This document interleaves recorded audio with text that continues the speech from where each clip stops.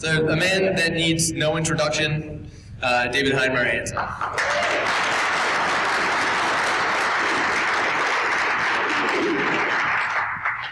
And David, thank you again for taking time out of your day and answering questions for us.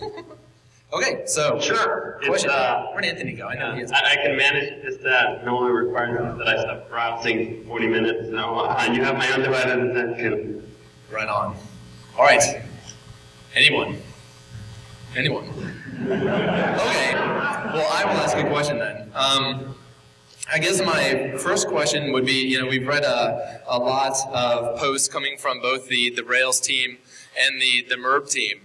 But ultimately, what was the impetus? What was the impetus behind really bringing the two together? I think actually the run-up in, I don't want to call it outright animosity, but tension perhaps is the right word, brought this on in some ways. So when the tension started really boiling back in December, it actually led us to start talking more to each other in some ways, because we felt that the tension that was building just wasn't helpful at all. And in many ways, I thought that we were building false tension. We were fundamentally trying to do the same thing in the same way, which is evident from just how much of MERB and Rails is incredibly similar, where you have almost exactly the same APIs, you have almost exactly the same goals being pursued, but that led to a lot of duplication of work and led to a lot of tension, and that just felt like it was completely unnecessary. So we started talking more to teams together, and what we realized was that a lot of this tension was basically just built on the misconception that because Rails didn't necessarily do something about some of the things that the MERB guys cared about, it meant that we would never want that stuff in Rails. So, for example, the agnosticism that the MERB guys were really interested in pursuing was never something that was against the grain of Rails. We had one thing that I had one thing that I truly cared about, which was sensible defaults. And defaults for everything, that there should be one starting answer for everything in the framework. But that's not at all at odds with allowing people to pick another answer if that's what they want. So just because Rails ships with prototype, there should be absolutely no reason to discriminate against people who want to use jQuery. And I think just somehow that's certainly our fault and my fault and the fault of the Rails community in general, that got mixed up. The fact that we have strong defaults got mixed up and conflated with the notion that prototype is the only way to do JavaScript, or active record is the only way to do ORM, or whatever have you. And that's just not true at all. So what we basically needed was we needed some champions. Somebody who really cared deeply about the agnosticism because, for example, they were using something else. They were using jQuery for JavaScript. They were using data map or SQL or whatever for the ORM. We just needed somebody who were willing to put in the work. And the MERB guys had already demonstrated that they were willing to put in the work. They've done a ton of this work already in MERB. So what we basically realized was, since there's no real tension, there's no real conflict, we want the same things on, let's say, 95% of the base of what a framework should do. We want exactly the same thing. On the final, let's say, 5–10%, we want different things, but the different things being different compatible things. So why not share that base of 90 to 95% and then work together to ensure that the last 5–10% come out great as well. So that's basically the long way around how that then came to be. And then it all happened really fast. After we realized that, all right, if this is true, if we want the same thing for the 90 to 95% case, and we can agree on the last 5–10%, then, I mean, what are we wasting our time for? Let's just get this going. Let's just make this happen, and so we did. And this is where we are today, and I think so far it's been working out really well. Actually, in many ways, better than I had even hoped that it would. Because, I mean, there was so much tension built up that you could see, all right, we've poisoned them well, there's no way we can work together, or the communities won't gel, or what have you. But I think that's just proven not to be true at all. Been working with Yehuda and the rest of the team for about a month now. And I think that experience so far has been great. I mean, we find ourselves in agreement way, way more often than we find ourselves in disagreement. And when we are in disagreement, we just settle it with facts. Either you bring in a benchmark or you bring in a piece of code that demonstrates something being advantages or not. So far, so very good.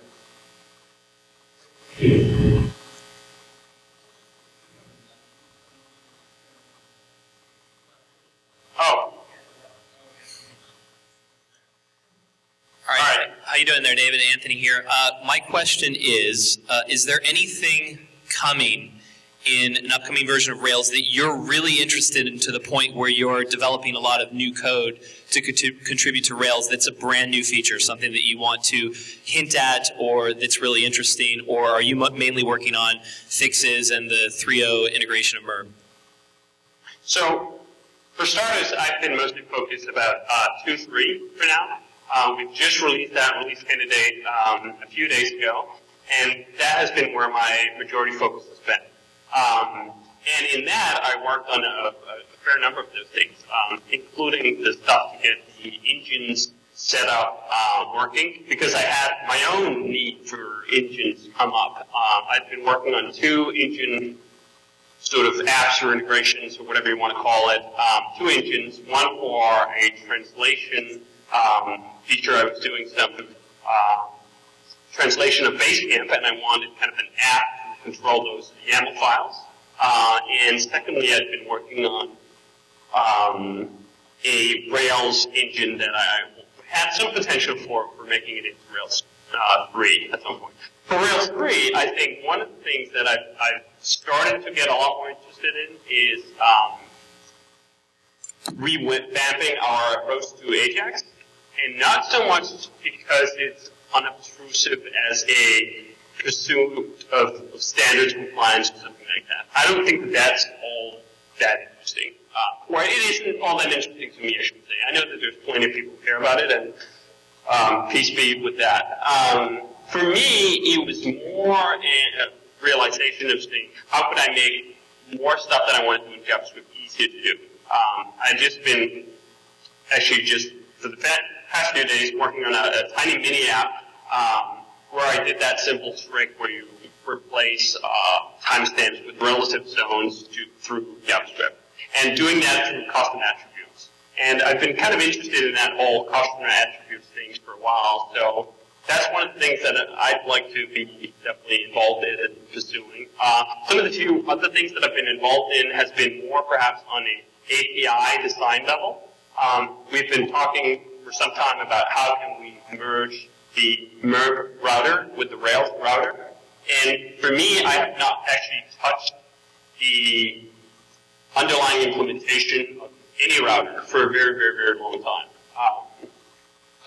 Implementing a router that has all the features that we want in both MERB and Rails is really hard work. And as you guys know, I generally do not like hard work. So we've been having a lot of other people working on that. But I do care about one thing, which is how the API for declaring your routes work. So I've been taking a very keen interest in making the API as sweet as possibly can be. I think that the one we have in Rails right now is pretty good, but it's definitely not perfect. There's a lot of good ideas from both the MERB router and from what Sinatra is doing and from just our own approach and pursuit of REST principles that can make the routing files a whole lot easier to deal with and easier to use and so on and so forth. So that will probably be 2 of the major issues that I personally care about working on for Rails 3. Better setup for JavaScript, agnosticism and intrusiveness, and making the router API a great API. But to me, the interesting thing about working on Rails is at least as much about just continuing to polish Every single time we fix something in Rails, we take away a problem, something else pops up and kind of stands out as this should be better. This should just be improved. And I think that's the great pleasure of being involved with something like Rails that continuously improves. You're never done. We're never going to be done with Rails. As soon as we get all the problems we think right now are big problems for Rails solved, there'll be a whole other class of problems popping up just because they're now visible. And that's just how it goes, and that's why it's so fun. I mean, I've been working on this stuff for 6 years, and I still find time to make things nicer almost every single day that I actually sit down and work on a Rails application. There's something about Rails that is like, this could be better, this could be changed, this could be polished. I hope that kind of answered your question.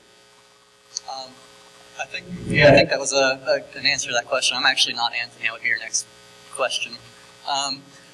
We decided it might be a little better for you to actually look at the person asking the question instead of that's even better. So we're working on that. So kind of as a follow-up, my question, I guess there's a little bit of a build-up to it, but obviously you guys have just released 2.3, or at least the release candidate for 2.3, and that carried middleware and a few extra things in it. And obviously to this point we've been talking about the MERB push toward adding in the features for MERB toward Rails 3. So my question, and probably also later on, I think Yehuda's here, right? So I'll probably pose it to him as well. Working on both frameworks, by the way, my name's Nathan Bibler. I didn't actually introduce myself to you.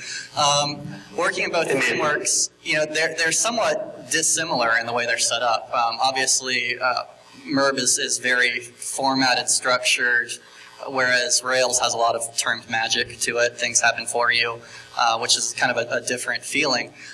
So going forward, migrating an application from 2.2 or 2.3 into 3, what do you see as the migration path? I know it's still early. Is it going to be more Rails oriented so that people from the Rails side are going to feel less of a change? Is it going to be a trade-off so that both sides are going to have to make adjustments? What do you feel as kind of the more heavily weighted side on that equation, I guess? Well, it's definitely going to be a trade-off. There's definitely going to be things that you will need to change in a Rails 2.3 application to make it work with 3.0. There's no question about that. We're adopting a bunch of the ideas from the MERB side of things, and some of those ideas will be backwards incompatible, which is why this is not an effort for Rails 2.4. It's an effort for Rails 3.0. But with all that being said, we are basing this work on Rails components that are already there. We're evolving the Rails components to merge in the good ideas that the MERB guys brought to the table. So, I mean, it's probably going to feel a little bit more like Rails stuff, but I don't really think that matters that much in the end anyway. From my bird's eye view perspective, MERB and Rails was a whole lot more similar than it was dissimilar. So all of that stuff will continue to be. But I do think that there's some things that will remain a difference. So, for example, Rails definitely has more defaults set up already. I think that the MERB guys were already moving in that direction. There was the stack gem that kind of pulled everything together and kind of set up or put up some of these some defaults already. So I think they were on the road to that in some aspects anyway. And in the aspects where they weren't, I mean, in the aspects of allowing you to insert your framework and not having it be painful in any way and so forth, that's the kind of stuff we're going to take into Rails. So in some ways, I think it's going to work great out for both camps, for both migration paths, because the Rails guys are going to say, all right, some Rails guys are making broad and sweeping generalizations here. People coming from the Rails camp will instantly feel that setting up a new application, every single default is there. We're not going to yank defaults out. We're not going to, when you set up a new application, force you to make a lot of decisions about things. So if you just want that on the track, conventions, I'm just going to take what Rails gives me, your ride is going to be the same, if not even smoother. If you don't want that, if you're coming in more with hey, I'd like to use a few different frameworks here for things that Rails already have defaults for, kind of like more of a MERB construction kit approach, we're going to try our hardest to make that really easy too. I mean, that's kind of the part where I was answering earlier, where I don't think there's that much conflict. I don't think it's that hard to make both of these things work. The fact that there is defaults does not necessarily make it harder to have a choice. To me, what's important to me is just that the choice is not forced upon you. The choice is optional. You make a choice when you have a specific opinion about something that you care deeply about. And then who am I to say that your choice is good or bad? I'm totally fine with that. What I care about is setting up a framework that's incredibly easy to use for people who don't know how to make those choices yet, or who are happy to make the same choices as I'm making and as we've been making in the Rails community for a long time. So I think there's very well room to fit both of those approaches on the same roof. Thank you very much.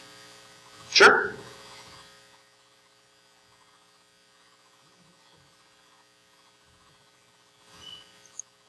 Hi, David. I'm Matt Williams. Hey. So my question, this could be very short and sweet, is with the recent release of Ruby 191, how are you, as one of the large influences of Rails and 37 Signals as a company, plan on embracing these new releases that are finally becoming a little more stable, have the speed increases? Yep. Any the roadmap at 37 Signals for 1.9 is called Jeremy Kemper. He's been the guy at 37 Signals and in the Rails team in general who's been really good at keeping up with 1.9. He's been putting in a ton of work for a very long time to make sure that Rails itself was 1.9 compatible. So in many ways I'm delegating to his advice on this, because I have not even installed 1.9.1 or any 1.9 release really on my own computer and fooled around with it. So it's pretty much when I'm going to install it is when Jeremy Kemper says it's ready, we're good to go. I now have Basecamp running on it, and you should run it too. So to me, I mean, I think it's great that there's still a lot of development going on with Ruby, and I think it's awesome that they're expanding it, and 1.9 sounds wonderful in many ways, but it's not going to have that huge of an impact on what it is that I do every day. So I just tend to say, all right, I mean, there's people who are passionate about that and following that. I don't need to follow that in that much detail. So I don't. So it's that's basically the answer for both Rails and for 37 Signals. It's Jeremy Kimber when he says it's go. It's time for me to give it a try. But I do hope that he's not the only guy in the world giving it a try. It'd be kind of a lonely pursuit. So it'd be awesome if everybody kind of would give it a chance. At least having one person within each company or group saying, hey, I'm going to give 1.9 a chance for our application, see where it breaks. Try to get these issues published and out there before it's slapped with a stable production release on it. I think we've had some problems in the past with Ruby, especially with Ruby 1.8.7, where it dropped one day and it was kind of bad in many backwards compatible ways. It wasn't a great, smooth release. And I think some of that just came from the fact that how many people were actually keeping up to date with the 1.8 branch? How many people were trying out the latest version, compiling it and testing it with their apps? Probably not enough. And it's kind of a similar problem that we often have with Rails. People in general just aren't very interested in trying beta releases.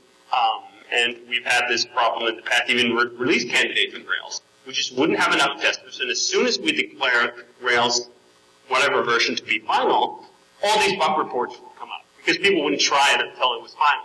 And I mean, it's kind of a chicken and egg thing. I mean, it can't be final until we have people who actually test it. And I mean, it's not optimal. But I mean, I understand, as I just said, I have not been keeping up to date with 1.9. My excuse is Kemper. So I just hope that more people would definitely try out both newer versions of Rails and newer versions of Ruby on a more regular basis, such that we don't have those big bang solutions where a new version of Ruby drops, a new version of Rails drops, and all of a sudden people find the problems that just as well been found well in advance. All right, thank you very much.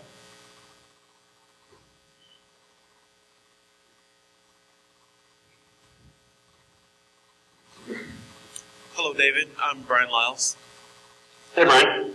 I want to ask you about, with the emergence of the lightweight HTTP libraries like HTTP Party and REST Client, what's going to happen with Active Resource?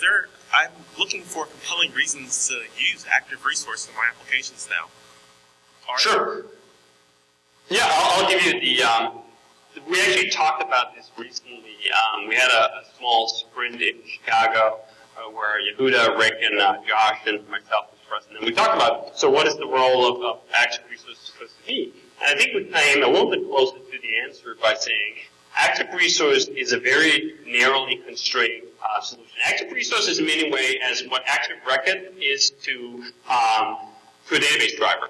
So a database driver is very generic. You can do a lot of things that you can execute any type of SQL. Active Record has a much narrower focus. It relies on a greater set of conventions, and it then gives you an easy write of that. Active Resource is in many ways the same way. When you're using Active Resource against a Rails application that was built on top of all of those conventions, it's going to be really nice and easy to use. Active Resource today is not a great tool for generic web applications, generic REST applications, things that wasn't built with Active Resource in mind, things that wasn't built on top of those conventions. So if you're trying to integrate with some API that's RESTful, but not in any way built on top of the Rails conventions, you're probably going to have a much better time using REST Client and HTTP Party. On the other hand, if you are using REST against a Rails backend, Active Resource is going to be a great ride. That's all I've ever used Active Resource for. We use Active Resource internally at 3076 to integrate our applications, because all our applications are Rails. So all those conventions are already set up for us. So I think the simple answer is, if you're going to do REST against a Rails application, use Active Resource. I doubt that HTTP Party and REST Client is going to be significantly easier to use than Active Resource is in that case. But if you're using it against something else, something that wasn't written with Rails or Active Resources, those conventions in mind, don't feel any shame at all. REST Client and HTTP Party and the more low-level solutions to that are great. There's plenty of room for both ends of the spectrum, which is in some ways kind of the similar realization that we're making with Rails. So the default ORM in Rails is going to be Active Resource or Active Record, and Active Record is great when you have more power over your schema. But sometimes you don't. You have zero power over your schema, and a lot of people have been trying to bend Active Record to fit all sorts of sort of weird, or I shouldn't even say weird, different schemas or ancient schemas or whatever you want to call it. And it doesn't always work that great.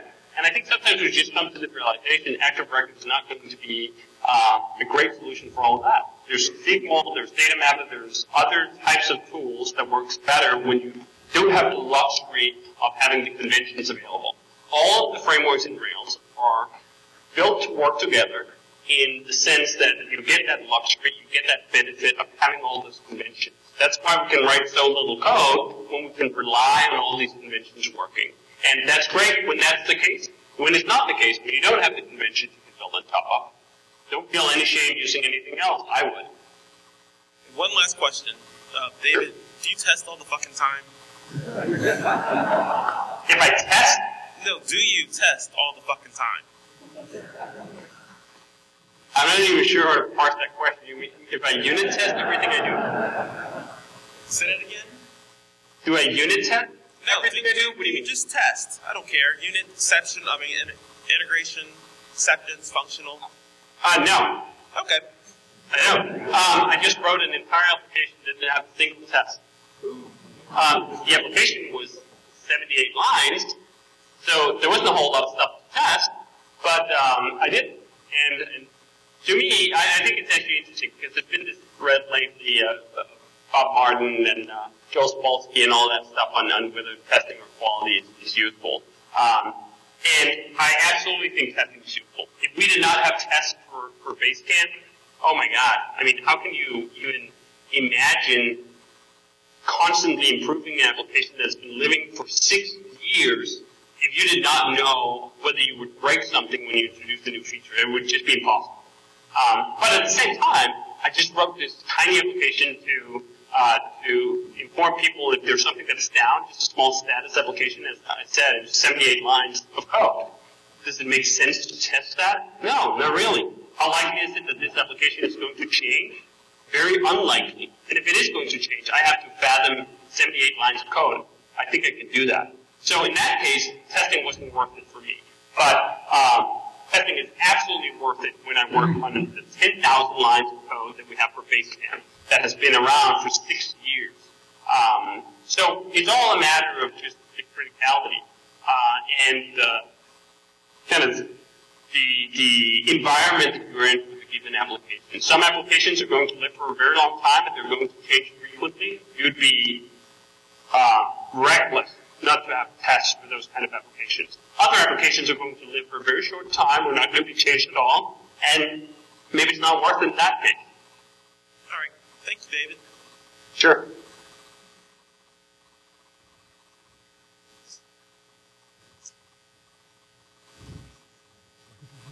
Hello, David. My name is Adam Dalton, and I got a question. I've often heard you say that, web design isn't rocket surgery. And what I want to know is, could it be? Could Ruby on Rails be used for really mission-critical apps like, say, next-gen flight control or launch control services for NASA? And if so, what arguments would you make to the developers that, hey, take a look at Ruby and Rails? So I should first preface this by saying I've never built anything with that type of criticality. I've never built anything where people die if I have a bug. So anything I say is kind of just my outside observations. But from what I've heard, the way that this stuff works, I talked to a guy who's been working on software for pacemakers. And it's not really about the code itself. It's about your review processes. So, for example, for this pacemaker project, for every single line of code that they wrote that was going to go into the software, they had an incredibly rigorous review process where they tested tons of things with different people and so on and so forth. So in that scenario, I mean, you're going to hopefully get the bugs out of that system just by reviewing everything that goes in. And that kind of is similar to how you would get rid of bugs in regular systems too. It's about, do we have a good idea of what all this code is doing? If the code we have to review is 2,000 lines of code, is that harder or easier to review and make sure that it's proper and correct than it is to review 20,000 lines of code? So I think that's often how the argument comes down. That being said, I mean, you would probably also have to do a full review of all the Rails stuff that you were using and so forth to make sure it's right. But I don't, in some ways, I think this notion of criticality has a little bit of paper dragon to it.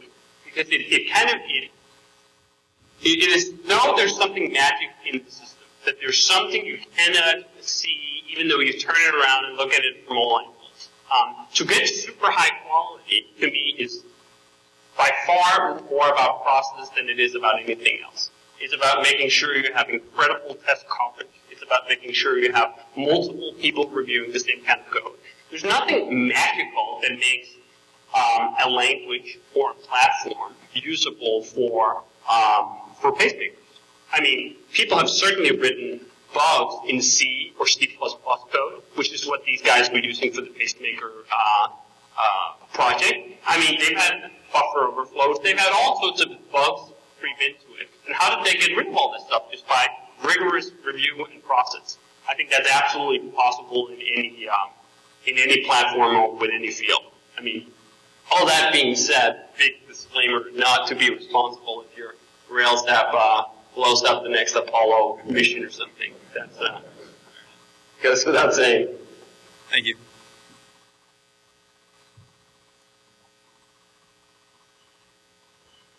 Hi, David. Hey. I'm going to act as a proxy for a few questions that a few other people wanted to ask, so these are just really quick questions.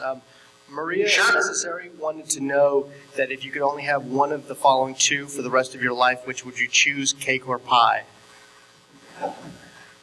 What? Cake or pie?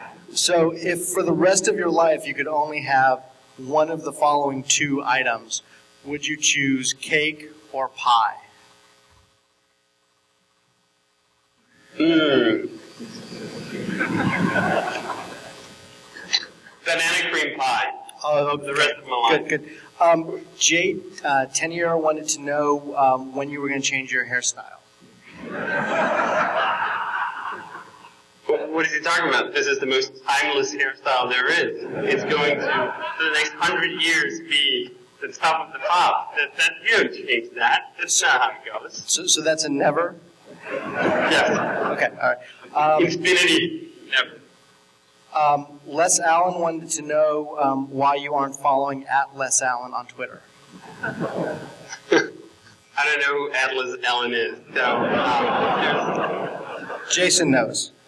Okay. And although this question is now moot with the announcement of Rails 3.0, myself and a bunch of other people actually really wanted to know who you thought would win in a fight, you or Yehuda.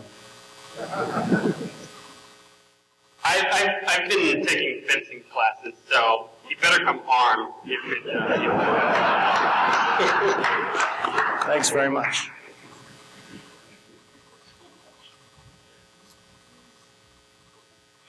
That was interesting.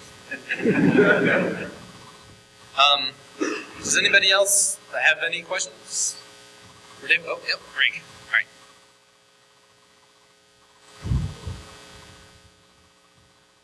Hey, David, this is Greg. Hey, Greg. Hey, did you see at RubyConf, which was here in Orlando, Dave Thomas did a keynote. Did you see his keynote?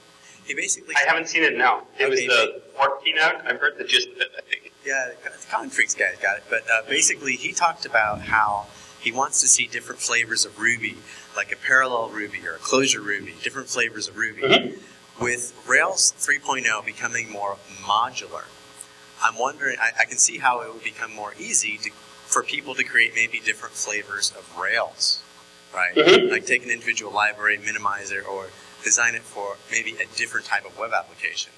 And I'm just curious if you have any thoughts on that, and maybe some different flavors of Rails that you might want to see. I think that's great. I think another feature we actually have already in 2.3 that sort of makes this possible is templates. So people already have kind of like their house blend of Rails, which would be more often just a compilation of all the things that they commonly use. I think templates is really a great way of making the first step towards having your own house blend. At 37 Signals, we definitely have our own house blend. We have a number of plugins we always use and kind of a process that we always use for deployment and so on. So that's the first step of doing that. I think it's great, and I think people should totally share it. I mean, there might very well be that our house blend is something that somebody else will like too. For the more fundamental stuff, I absolutely think this is true as well. We should be making it really easy for people to substitute many different things of Rails. One of the concrete aspects that we've recently talked a fair bit about is the router. So currently we have a good number of router ideas up in the air. There will definitely be one main router, one default router, and this goes for all of this stuff. This is kind of like next level stuff. The house blend, your own alternatives, experimenting. It's all for people who kind of reach the natural borders of where Rails doesn't fit for them anymore. Most people will be very happy with using defaults. Anyway, so for the router, we want to make it pluggable. We want to make it such that, I forget who it was who was working on a new router. I think Pratik was in over, but somebody else was working on making a tiny router that didn't have the same number of features, but it was only 200 lines of code. And those kind of experiments are great. We absolutely want to encourage those kinds of experiments, and if we in Rails can make it easy for people to try it out, that'd be awesome. The same goes for all the work that's going into agnosticism in general, to make it really easy for Rails to use another JavaScript library. It shouldn't just be that, all right, right now, prototype and jQuery are kind of the big libraries, and then we just hard-code into that and nothing else will work. Agnosticism is not just about taking the number of choices from 1 to 2 or 1 to 3. It's about allowing anybody to come up with the new next great idea and plug it right in. So I think it's awesome. I think I'd love to see more experimentation. And this is a lot of times what we say about let's try it out in the plugin. I think that's often the kind of the answer to something that seems a little off for inclusion, but might be a really interesting idea. Templates is a great example. Templates started out as somewhat of a plugin. A lot of the good ideas that have gone into Rails over the past years, over many years, have started out as plugins. So I want to just encourage everybody to try out Phrase Idiot. And that's also kind of why we've had internally somewhat of a debate on monkey patching. And monkey patching is a very double-edged sword. On the one hand, monkey patching allows you to basically change anything you want in Ruby, in Rails, anywhere. But if you monkey patch, kind of the agreement then is that you're experimenting with stuff that isn't stable. It could blow up at any minute. And if people can just accept that trade-off, that, all right, I want to just experiment with something that's radically different for Rails, which requires me to override these things and alias method chain that thing and so on. And just realize, all right, I'm doing an experiment. If that experiment works out, if this is something, hey, this is generally desirable, other people would want it, I would want to distribute it, then you go back and say, all right, how do I make sure that this doesn't blow up every 5 minutes that the Rails guys change something in the internals of Rails? So I definitely want to get that out too, that if you're going to go on your exploration with serious experimentation and alias method of changes, that and the other thing, and override and so on, it's going to be fragile, very, very fragile. And that's just the trade-off. I love that trade-off, though, I gotta say. There's been times where I've found something in Ruby, or the Ruby standard library, or something else that required deep monkey patching, but the trade-off was worth it. You just gotta go in with your eyes open. That, yes, this could break at any point, but there's been times, for example, we've had problems with the cookie library in the Ruby standard distribution had a bug at one point, and we just weren't willing to wait around until the next stable version of Ruby was released. So we monkey patched it right into the Rails, and it worked. And we pulled it out when it wasn't necessary anymore. So 2 thumbs up to experimentation, even if it requires monkey patching, and a big be careful if you do monkey patch and it turns out to be something you want to keep across versions. Hey David, it's Nate again. I think we're in the last few minutes here, so I'm actually going to kind of change the focus, I think, of this away from the framework and more, I think, toward the application development. I mean, at this point, you've kind of, at the very least, have a handful of what I think all of us would term as successful applications. Being Basecamp or Campfire or Highrise or the list goes on. I think this is an open-ended question, but what do you see as the major points for developing a successful application, be it the business side or the technical side or whatever you feel jumps out to you? That's a good question. I think one of the major points I'm going to talk about a little bit in Dublin in about a month's time or so when the future of web apps is sticking to it. Far too many people have ADD when it comes to their projects and it comes to their work. And they think that just because they didn't have a slam dunk success in 3 months, that means that they are sitting on a failure. Lots of things look like a failure for a very long period of time until it turns into a success. Basecamp, by many, many definitions, was a huge failure for the first year. We couldn't even pay our bills for the first year, and we were a tiny team. So Basecamp failed by many other companies' standard definition of failure. But of course, we stuck to it, and now 5-6 years into it, it's doing millions of dollars of revenue every year. So I think that's definitely a pretty important part of it. Second important part of it, I think, is all the applications that I've worked on, the framework I've worked on, everything that I work on, I have to be interested in it for my own purposes. So I think it's so much easier to make a application within the field where you care. It's really hard if you have to fake caring because you're working in some industry or in some domain that you're just not really passionate about. It's very hard to pull together that excellence that's needed to break through. So working on something that you personally care about, I find is just so much easier to the point where doing anything else seems almost impossibly hard. What else would I say? Oh yeah, side projects. I know lots of people, I have this great idea, but I'm working a day job, there's no time, and blah, blah, blah, blah, blah. There's always time. There's always time to invest in it. Basecamp was built, I keep going back to this, and why I do is because I think it's so true. We built Basecamp with 10 hours per week. Most people waste 10 hours in a few days watching TV. I think something like the U.S. standard average is 3 or 4 hours of TV every day. They could have built Basecamp just sacrificing 2 nights of TV. So stop whining about how little time you have, about not being able to put this through. You always have time. And what you just need to do is cut down on your scope. Make something that is buildable with 10, 15 hours on the side, even though you have a real job and you have to pay the bills and so on and so forth. Just sacrifice some of the things that are easy to sacrifice, like watching Lost, which is terrible now since the second season. Totally sucked. Yeah. All right. I think that's kind of like the highlights of what I can write off the top of my head. Thank you very much. Sure. Hi, David. It's Robert again. I'm going to steal the last question, kind of piggybacking off of what Nate was talking about.